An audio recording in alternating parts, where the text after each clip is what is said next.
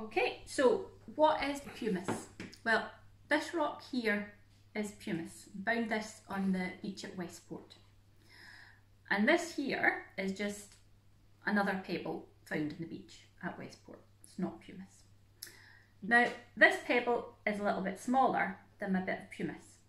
So if I weigh them, you expect the pumice to be heavier than the other pebble. But if we look in, I'll put my pumice in the scale first. It is 27 grams. And then if I pop my other wee pebble on, it's what, 64 grams. So it's more than twice the weight. So smaller, but twice the weight. Why is that? Well, pumice is formed when magma inside the crust erupts out of a volcano. And when that magma erupts out of the volcano, the gases that were held at high pressure within the molten rock start to expand. And as they're expanding, the molten rock is cooling down. And it cools down very rapidly, so that these little bubbles that are formed as the gases expand are trapped inside the rock. So this rock, even though it's bigger than this one, weighs less and is less dense because of all the little pockets of air inside it.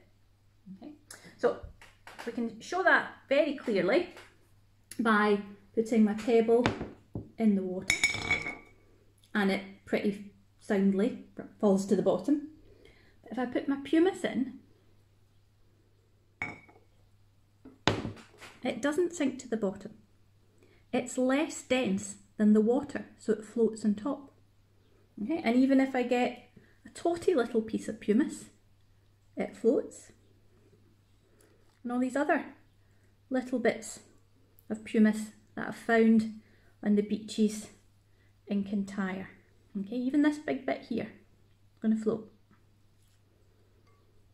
Okay, and as you can see, pumice comes in lots of different colours, typically just shades of grey, so light grey down to kind of nearly black. Okay, but we're floating.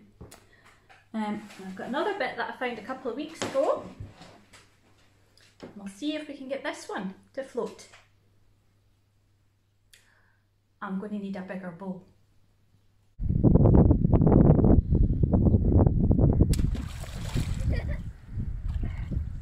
Ta-da!